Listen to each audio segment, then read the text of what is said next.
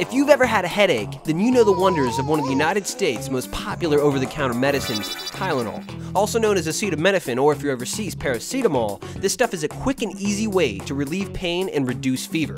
Although you may be confident in the fact that your pharmacy knows everything there is to know about this stuff, take a look at the physician's note that comes with the bottle. Although the analgesic effect of acetaminophen is well established, the site and mode of action have not been clearly elucidated. Translation, yeah, this stuff works, but we just don't know how. However, there are some working theories.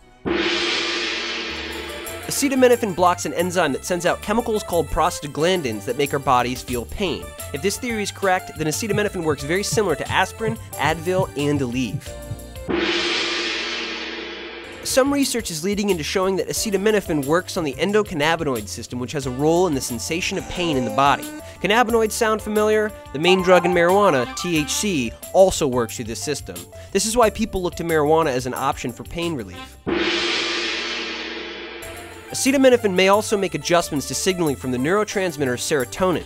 Serotonin's connection to pain is complicated. Some wasps and scorpions have serotonin in their venom, and serotonin levels may play a role in migraine headaches. While all these theories seem very different, some researchers out there think that it isn't necessarily true that there's just one process, but instead a combination of all three of these processes. Chemists want to know how acetaminophen works so they can create better pain relief medicines.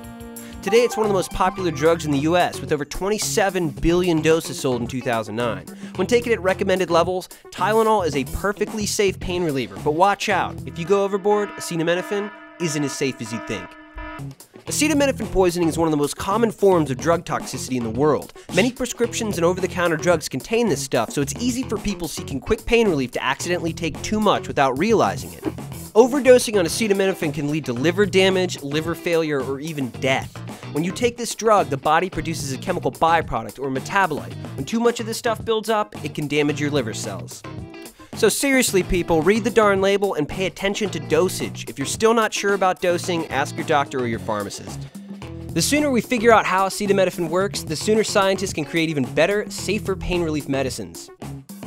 For more in-depth information on this Tylenol conundrum, look down there in the video description for a link to a CNN article on the subject by Carmen Drawl. Also, get your food science on with this video about garlic breath and the other about how caffeine affects your brain. Thanks for watching, folks. Don't forget to subscribe.